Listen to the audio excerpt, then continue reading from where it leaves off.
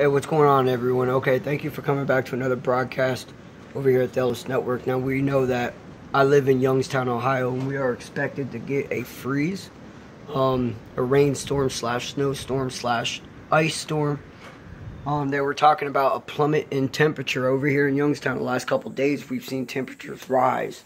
We've had about 3, maybe 2 inches of snow on the ground, and overnight it melted with the rising temperatures. They just took off, went up in the 50s. Been there for about a day and a half. Yesterday it rained pretty much all day. Today the weather don't look any different.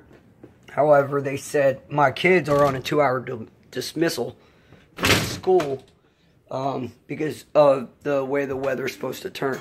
Again, it's supposed to drop back down to the 30s.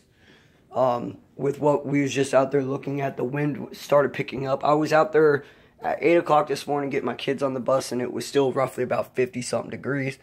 You know, I was able to walk out there with just this hoodie.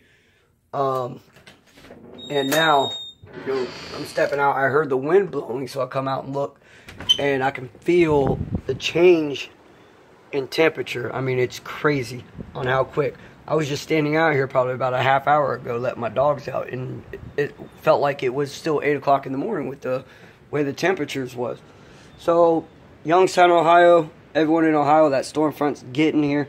Actually, most of western Ohio is already getting it.